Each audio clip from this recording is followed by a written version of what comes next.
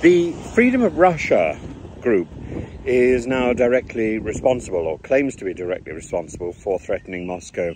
These are the same people who led the incursion into Belgorod the other week.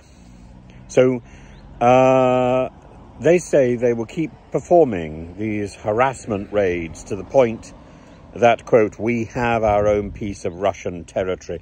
This may explain Tuesday's attack on Moscow and Rubliovka.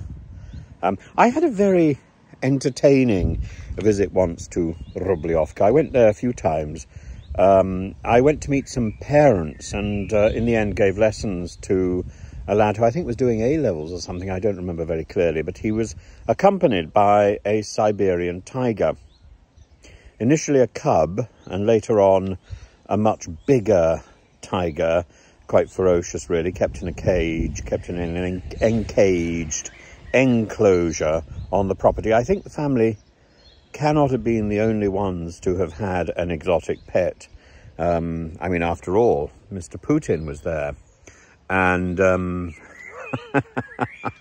Rubliovka, the village for the super rich, with nothing better to do. So if you're super rich, what do you buy? You buy a Siberian tiger, I suppose. I suppose that's what you do.